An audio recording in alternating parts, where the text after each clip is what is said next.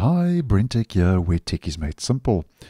So earlier today I posted a video regarding the work Google is doing in Chrome Canary with the toolbar icons, where they have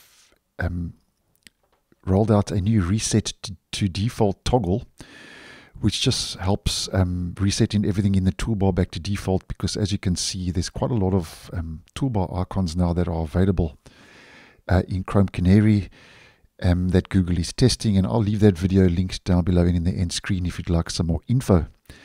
Now, in regards to customizing the toolbar, it seems that Google is trying to play a little bit of a catch-up race with Microsoft Edge, because as you may well know, in Microsoft Edge we get the same toolbar icons more or less, but in Microsoft Edge, in the stable version, we can already right-click on any of those buttons and then click on Customize Toolbar, which takes you over to the Appearance page in Edge, where you can obviously customize your toolbar as the name implies.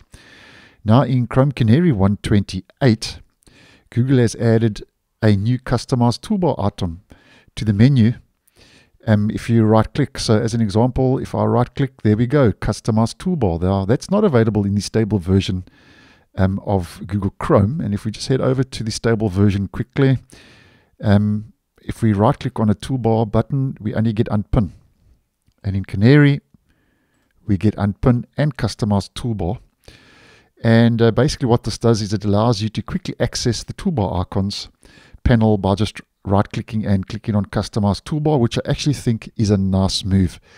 I'm really in favor of this new, as I've been mentioning, these toolbar icons and the choices and the toggles and settings that Google is making available with this new feature. And I certainly hope this does make its way down to stable, because I think it just brings a lot of functionality into the browser.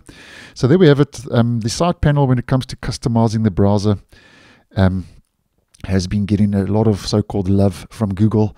And obviously, as these little tweaks and adjustments roll out, I'll keep you guys in the loop. So thanks for watching, and I'll see you in the next one.